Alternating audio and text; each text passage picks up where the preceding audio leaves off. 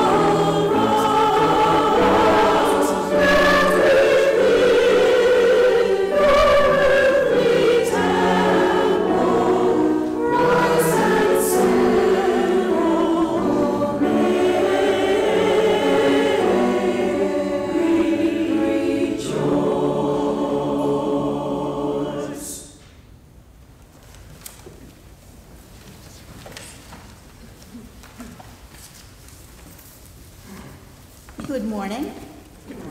And again, welcome to Countryside Church Unitarian Universalist. I am Lindsay Bates. My pronouns are thank you, she, and her, and I'm glad to be back with you this morning. It is a widespread, nearly universal practice among Unitarian Universalists to mark our entry into sacred time with the lighting of our chalice. Flaming chalice is the symbol of our wider Unitarian Universalist community, and there are hundreds of chalices much like this one all over the world. When we light our chalice, hundreds of other chalices are being lighted too. And we light the chalice to remind ourselves of all that is possible, love and kindness toward other people, God has bless you, courage and strength to do what is right, gratitude and wonder for the many gifts of life, comfort and hope when days are hard. We know we cannot make a perfect world, but we can make this one better. In this spirit of hope and commitment we gather, in this spirit may we live. And I invite you to rise in body or spirit and join together in singing hymn number 96 in the gray hymnal, I Cannot Think of Them as Dead.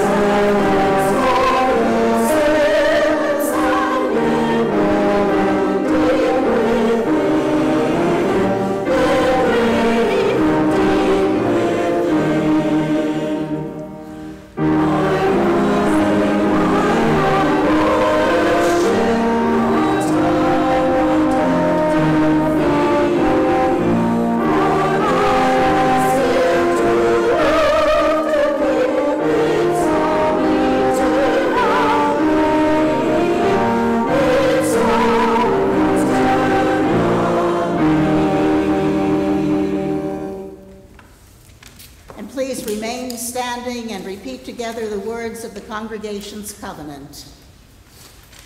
We unite to strengthen the bonds of kinship among all persons, to promote human dignity, and to increase reverence for life's creating, sustaining, and transforming power through worship, study, and service. And Tim has our For All Ages.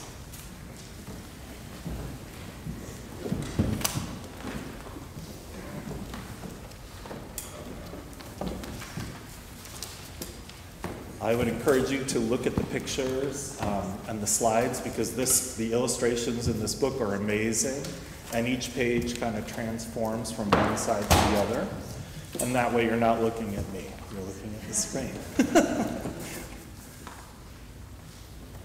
Imagine a World by Rob Gonsalves. Imagine a world where the beauty has fallen can find a way to fly. Imagine a world where songs in the night awaken sleeping streets with a melody each home welcomes, with unlocked doors and open hearts. Imagine a world where the challenge of riding on rough and rocky seas is also a chance to climb the highest peak.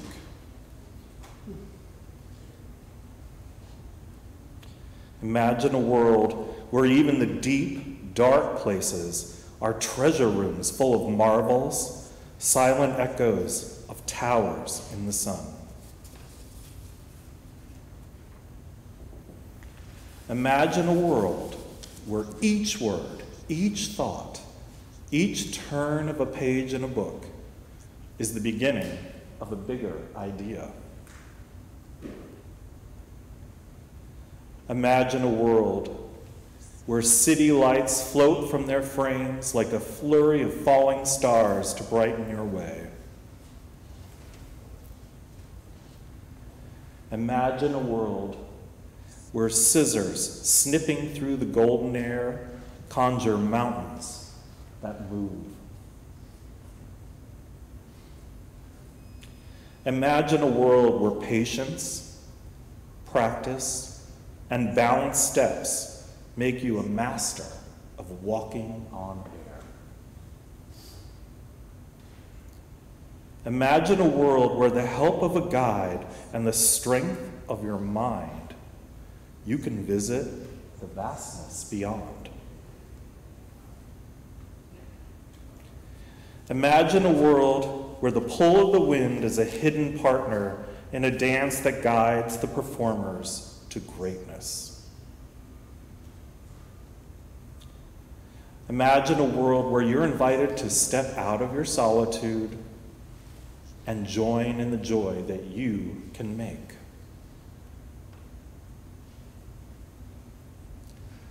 Imagine a world where you can dive into a salty sky, soar over submerged lands into the secret garden of the sea. Imagine a world where you can climb up to a valley, paddle along a branch, and feel the cool shade of a forest from a single tree. Imagine a world where the words you share with others can bring them warmth and light. Imagine a world where rushing water steps and spins to life in the rhythm of nature's dance. Imagine a world where a breeze at the dawn of each new day brings the scent of an adventure that awakens the woods and lets stones set sail.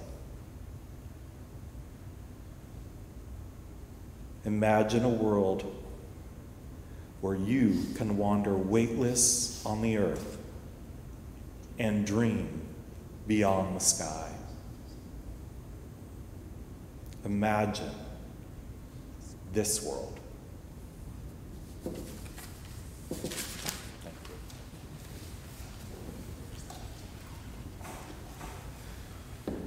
I invite you to join now in a time of meditation, reflection, and prayer. Let us call to mind all that fills the heart with gratitude and praise, and let us indeed give thanks for the beauty of the earth, our home, of which we and all life are a part, for the challenges we faced, for the triumphs and the failures that teach us how much our efforts and our dreams do matter. For all those who love or have loved us, and for all those whom we have been privileged to love, even if life's journeys have separated us from them. For a moment at least, let our hearts turn to all those things for which we are grateful. And for all of these, and for all gifts unnamed, perhaps even unremembered, may we ever give thanks and praise. Amen.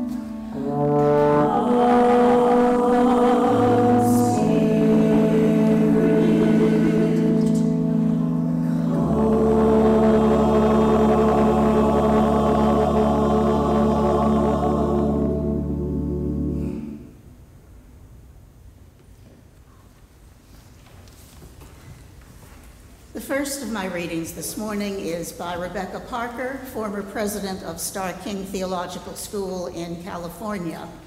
If it sounds familiar to you, it may be because you have indeed heard it from me before. Your gifts, whatever you discover them to be, can be used to bless or curse the world. The mind's power, the strength of the hands, the reaches of the heart, the gift of speaking, listening, imagining, seeing, waiting. Any of these can serve to feed the hungry, bind up wounds, welcome the stranger, praise what is sacred, do the work of justice, or offer love. Any of these can draw down the prison door, hoard bread, abandon the poor, obscure what is holy, comply with injustice, or withhold love. You must answer this question. What will you do with your gifts? Choose to bless the world.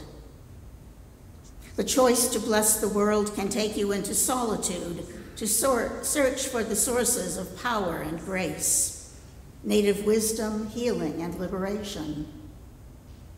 More, the choice will draw you into community, the endeavors shared, the heritage passed on, the companionship of struggle, the importance of keeping faith, the life of ritual and praise, the comfort of human friendship, the company of earth, its chorus of life welcoming you. None of us alone can save the world. Together, that is another possibility, waiting. The choice to bless the world is more than an act of will, a moving forward into the world with the intention to do good. It is an act of recognition, a confession of surprise, a grateful acknowledgement that in the midst of a broken world, unspeakable beauty, grace, and mystery abide. There is an embrace of kindness that encompasses all life, even yours. And while there is injustice, anesthetization, or evil, there moves a holy disturbance, a benevolent rage, a revolutionary love, protesting, urging, insisting that which is sacred will not be defiled. Those who bless the world live their life as a gesture of thanks for this beauty and this rage.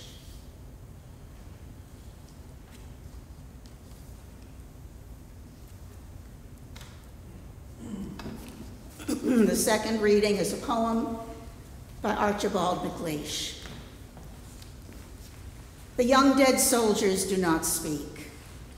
Nevertheless, they are heard in the still houses. Who has not heard them? They have a silence that speaks for them at night and when the clock counts. They say, we were young. We have died. Remember us. We have done what we could, but until it is finished, it is not done. We have given our lives, but until it is finished, no one can know what our lives gave. Our deaths are not ours. They are yours. They will mean what you make them. Whether our lives and our deaths were for peace and a new hope, or for nothing, we cannot say. It is you who must say this. We leave you our deaths. Give them meaning. We were young. We have died. Remember us.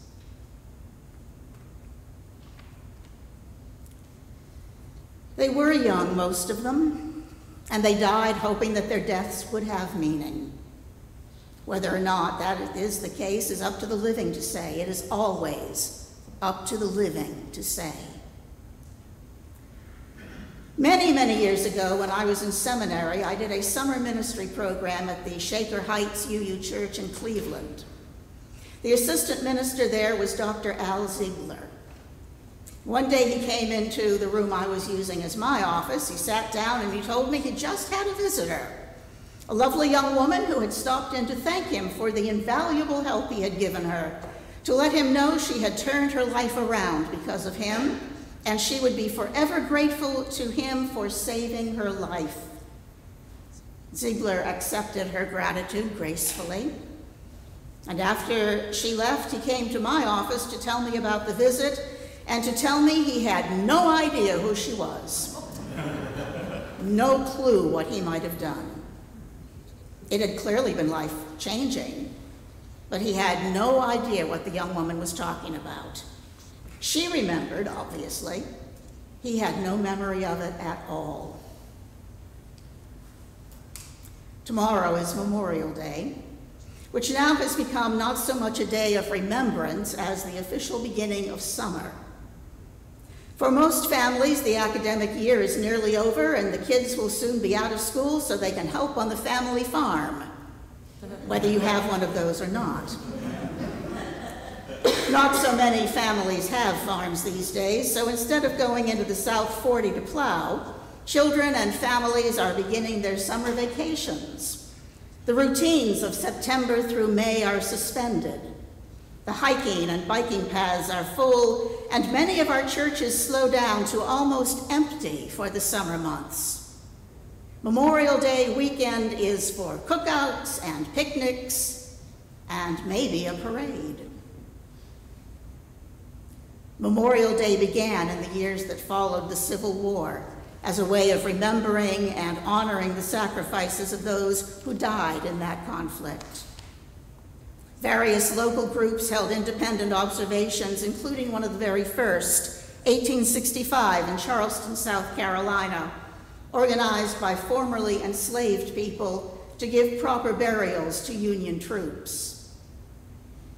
The first nationwide observation came in 1868, when Major General John Logan declared May 30 to be Decoration Day, a day when flowers would be in bloom and could be gathered and placed on the graves of the Civil War dead, both Union and Confederate. Logan's order to his troops said, in part, we should guard their graves with sacred vigilance.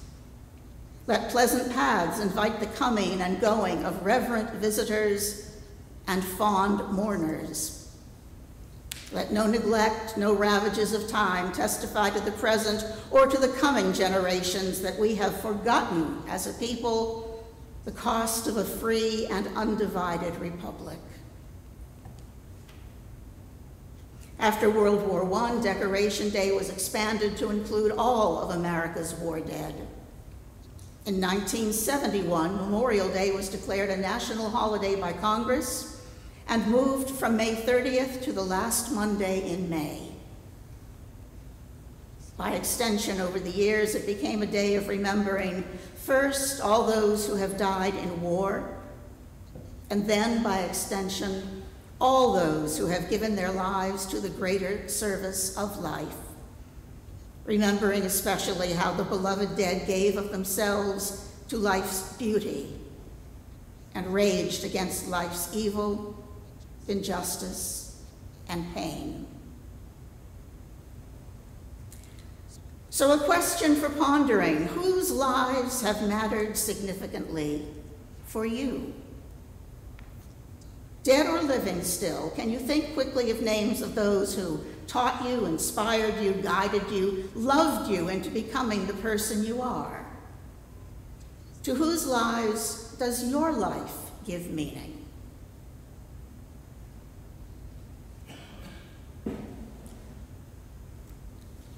From decorating the graves of the Civil War dead, Memorial Day now includes decorating family grave sites, cleaning up the graves of our ancestors, and celebrating with picnics and parties that at their best are indeed celebrations of the connections that Memorial Day implicitly honors.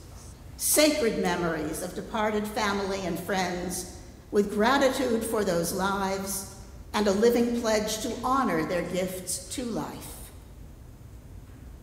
How many of your families have Memorial Day traditions? Any?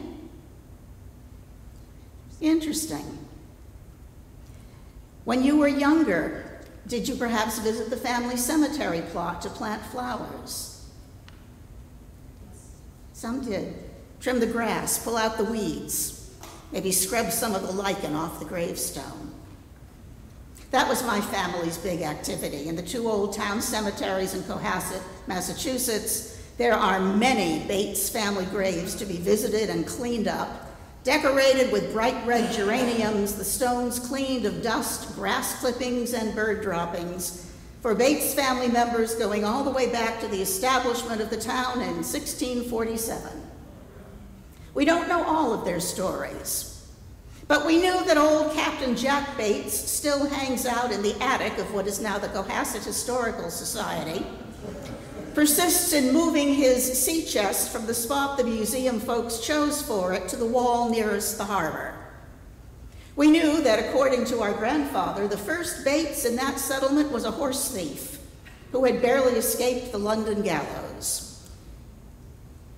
I don't have an image of a horse thief, but I did find this one. Because my siblings and I know all about how our grandfather and great uncles, as young troublemakers in town, once led a heifer up the stairs into the bell tower of the Congregational Church. As you may know, it is not difficult to get a cow to go up a flight of stairs. It is darned near impossible to lead her back down. The Bates boys were well known to the citizens of Cohasset. Yet another of my ancestors, my great-grandmother on my mother's side, was a devout and saintly member of Philadelphia's First Friends meeting, who would spend all week carefully writing out and memorizing exactly what the Spirit would spontaneously move her to say during the Sunday meeting. With the horse thief, the cow movers, and the Quaker preacher, I figure I came by my professional choice honestly. Their lives do continue in mine. And Memorial Day was always a day to tell the family stories, to reflect upon how our ancestors lived on in us. Many churches have traditional Memorial Day activities. At Geneva, which I consider my home church, the children would plant their own memorial garden for grandparents, pets, and other beloved departed members of their families. The church picnic was often on that Sunday with special activities that included a visit to Augustus Conant's grave in the town cemetery, appreciating the flag and flowers placed there by the American Legion in tribute to Conant's service and death during the Civil War, and of course, telling Conant's story. And we can tell Conant's story pretty completely. I gave you the shortened version of it when I was with you back in April. Conant's family held on to letters, journals. His friend, the Reverend Robert Collier, wrote a biography of Conant just a few years after the end of Civil War. People whose lives Conant touched wrote down what they remembered, and their writings and his were saved and shared. So we at Geneva know his story and tell his story, as I told it to you a few weeks ago, honoring his life and remembering the cause of freedom and racial justice that he died for. On the Sunday of Memorial Day weekend in particular, we have remembered him. Are there any genealogists, amateur genealogists in the congregation? At least one or two. Okay. There's no quiz. You don't have to be afraid to acknowledge it. But I wonder how well you can tell the stories of your ancestors. How fortunate have you been in the digging for the good details? Not everyone can trace their ancestry. There are many who have no idea who their ancestors might even have been. But everyone has descendants. How well will your descendants, and I don't mean just your children, Because even those of us who have never been and will never be biological parents will have descendants. How well will your descendants know you? Could your family and friends tell your story now? And if they did, what do you think they would be likely to remember? Foibles? I can guarantee it. Skills? Probably. Values? I hope so. Embarrassments? Undoubtedly one or two. Your gifts? Your faults? Your virtues? Your service to others? I'm sure you're familiar with the ever-popular write your own obituary exercise, asking yourself what will be remembered about you that makes you different, special, unique. In what particular ways has your life blessed the world? And your life has and does and will bless the world. Sometimes we let ourselves forget that fact. And in fact, often we have no idea that we are doing it. It is not we who get to say what the ultimate meaning of our own lives will have been. Dr. Ziegler wasn't the only person in the world to forget the significance of his words and actions in the life of another person. But it's not arrogance to consider the blessings we give to life. That's part of the gratitude for everything that Rebecca Parker summed up as the beauty and the rage, remembering that we too are called to be blessings. So how would you and how do you bless the world? What have you done, or what do you want to do for the sake of the world's beauty? For laughter and joy, for love, for kindness, for gratitude, for righteous anger, for service, for justice, compassion, peace, the well-being of the world. And if responses don't come quickly to you, don't worry too much about that. Resolve to live your life intentionally for the deepest values you hold, for the ways in which you want to bless the world. And remember that all lives have an inherent meaning, existing as they do in what theologians call the mind of God. The meaning we know, however, is the meaning that we ourselves give to our own lives and to the lives of others, and the meaning that others give to us, which may not be a thing we easily recognize or remember. That meaning is found in the connections each life makes with others around it, the gifts of service and sharing and joy, the examples of integrity and compassion and courage, the foibles and weaknesses that can also teach by example, ultimately the embodiment of a philosophy of living, of a faith that may not reduce easily to creeds or affirmations, but that is clearly visible in the day-to-day interactions of the soul with all the rest of the world. The meaning of a life does not lie in what one has accumulated, in how successfully one has conducted one's business, nor in how many people may remember your name. The meaning is in the human connections and in what those who are touched by each life choose to make of them and to remember. The connections are not always immediate. Of course, no one currently at Geneva, for example, ever met Augustus Conant, although I've heard from a couple people who claim to have done so. But those lives and those deaths do touch us all. So think again for a moment of the person you thought of when I asked earlier, whose memory is important to you because of the way they touched and shaped your life? And consider, to whom will your memory be important? For what passions? For what gifts? For what service?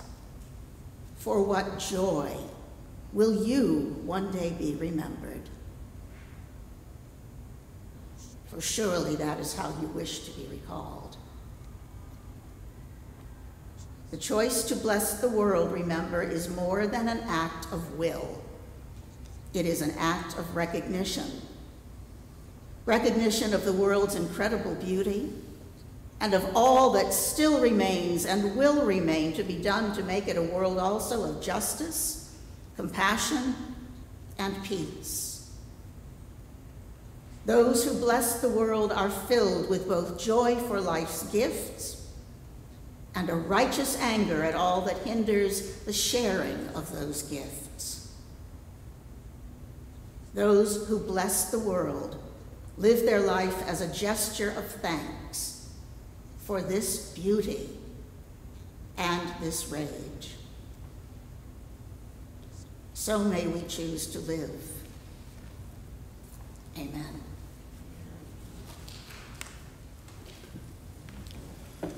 Each week, we take up an offering over and above pledge members, or member pledges.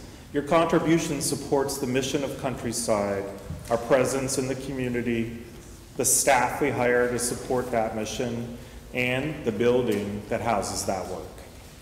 Your gift helps to maintain our church as the strong beacon of UU values in the northwest suburbs.